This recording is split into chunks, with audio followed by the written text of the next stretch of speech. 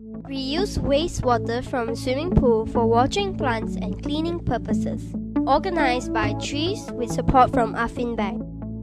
Our school has a swimming pool and it is cleaned every week. Firstly, we installed our water tank and water pump.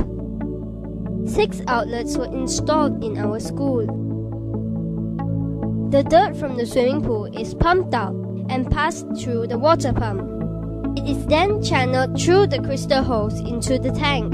Before the water enters the tank, a basket with fiber will trap the excess dirt. The fiber is clean when it is dirty. Then, we started to build our aquatic pond.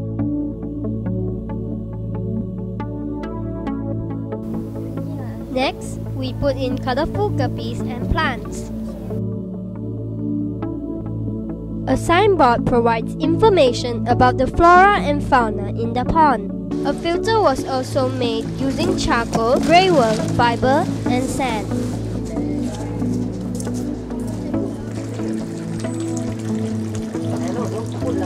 Therefore, we do not need to clean our pond frequently. To further create awareness, we held an exhibition. We prepared a wheel, a mini model of our school, and a pledge corner.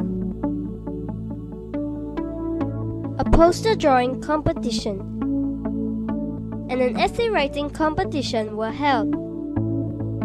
For our entertainment, we held a water hunt and a scavenger hunt.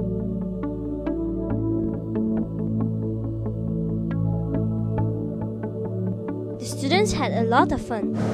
They taught us how to make a water filter out of simple everyday materials, and they gave us a few fun facts about water. Class visits to the pond were held, and some students even volunteered to help clean up the pond. The pool wastewater is used to water plants. The canteen worker uses it to wash the drain. The workers also use it to wash the toilets. It's okay lah, very good. I see the fresher all okay. We have to wash toilet also okay. It's the main water, same like the main water lah. Main fresher got lah. We can wash okay already. Bookmarks and old newspaper was sold to raise funds. Now, Young Voices for Conservation have nurtured me to make a project, to lead a project, and this is another thing that been taught me how qualities of leadership. The building of the fish pond in our school, because through that activity not only did we learn some life skills in the process, so it was fun to do something that actually benefits the school and its students, because a lot of students say that our pond gives off a feeling of tranquility. So I'm really proud to actually have contributed to the school. We benefited a lot from this project.